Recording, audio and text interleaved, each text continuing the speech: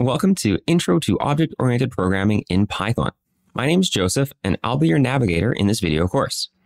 You've probably figured out from the title, this course is about object-oriented programming, often shortened to OOP or even OOP. Because I find it kind of hard to say OOP with a straight face, I'll stick with OOP. OOP is a programming paradigm.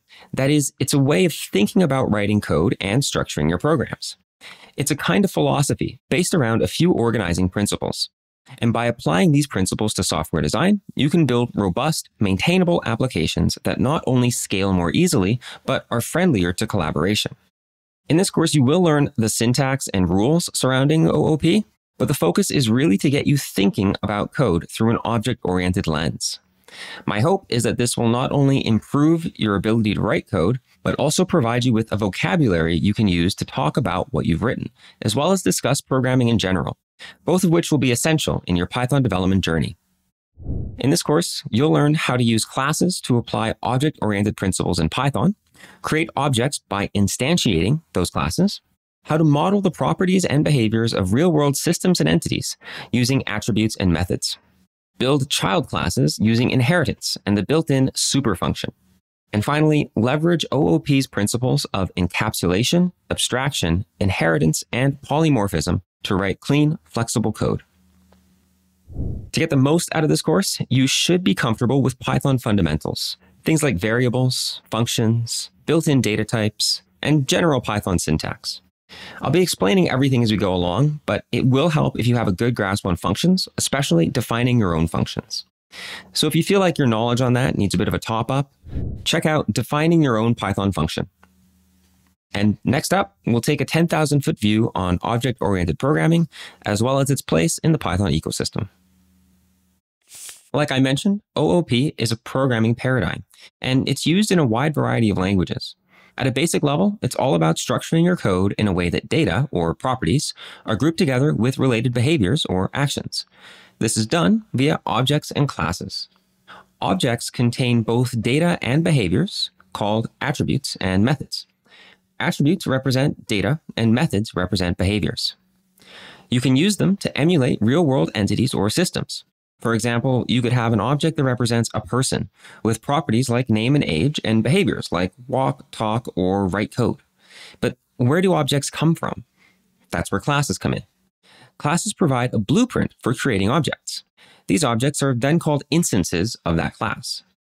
Classes also define the type of instances created from the class. So if you had a person object, they would be based on a person class. The class is what defines the properties the object can have and what actions it can take. And because the class is a blueprint, you could use that class to create as many instances of person as you want. 8 billion if you like. As a programming paradigm or philosophy, OOP has 4 guiding principles: encapsulation, inheritance, abstraction, and polymorphism. Starting with encapsulation, encapsulation allows you to group data and behaviors into a single unit, an object. The object has the data it needs, and that data should only be modified by methods exposed by the object, which would be part of its behavior. This promotes data integrity and modularity in the application. Inheritance is a means of code reuse. You can create new classes that are based on existing classes and form class hierarchies. Child classes inherit the methods and attributes of their parents, and can even add to or modify them. This is great for code reuse and reducing code duplication.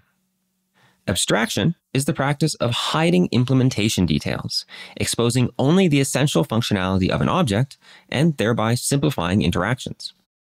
Broadly, you shouldn't need to know how an object does something to use it, only what it does. Finally, polymorphism allows you to treat objects of different types as if they are all instances of the same base type, as long as they have a common interface. That is, if they behave the same way under the same circumstances. This jives well with Python's approach to typing in general, known as duck typing. If it looks like a duck and quacks like a duck, treat it like a duck. As the developer, this lets you code to interfaces and not types. That's a lot of theory, but what does OOP look like in practice? In Python, consider this example. Say you have a database of people, like officers on a ship's crew, with information about each crew member. How would you store this data for use in your program? One approach would be to use one of Python's built-in primitive data structures, like the list. It might look like this. Kirk equals a list with the values James Kirk, 34, Captain, and 2265. This is a very bare-bones approach. If you want to access a specific value like Kirk's rank, you're limited to using indexes, grabbing the third element in the list by accessing index 2. This requires remembering the correct index and ensuring that every list of crew member details is the same length and has the same elements in the same order. That's all extra work for you, the developer, and that's what makes this error-prone, hard to maintain, and difficult to scale. Alternatively, using OOP and a little more upfront programming effort, you could create a crew class. To keep things simple, this example doesn't show how it's made, it just assumes you've already made it. Then, instead of creating Kirk the list, you would create Kirk the instance of the crew class, passing in the same values.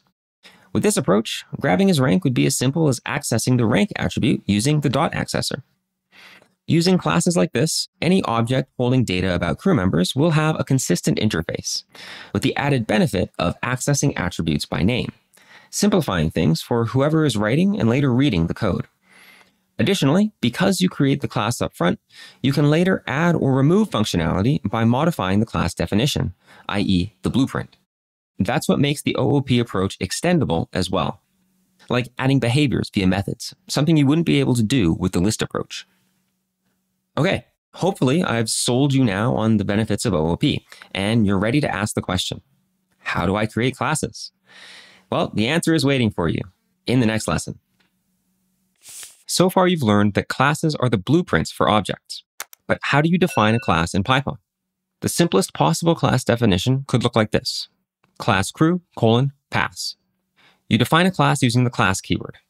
By the way, in Python, it's convention to use title case for classes, so that's why the C in crew should be capitalized. And be sure to indent the contents of the class 4 spaces.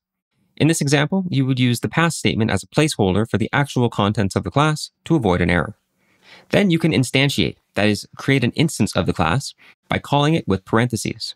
For example, crew instance equals the result of calling crew.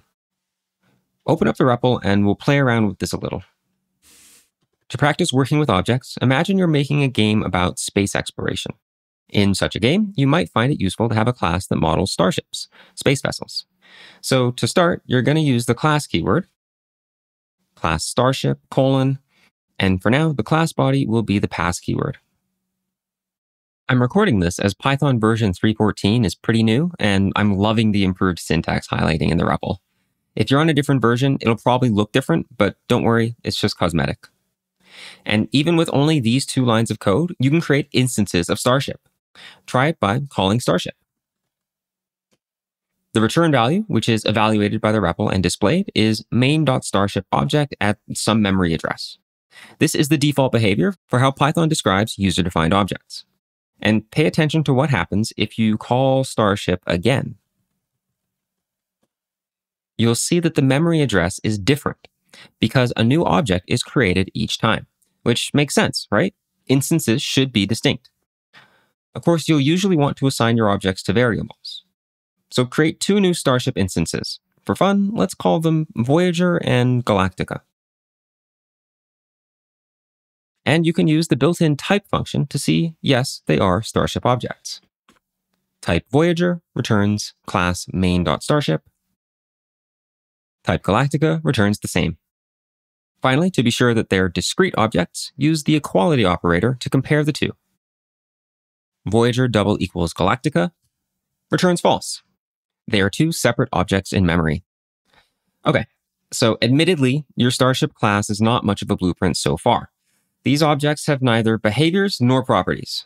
You could make as many crew instances as you want, but you wouldn't be giving them their own attributes. To do that, you'll need to add a little more code to the class definition. See what exactly in the next lesson.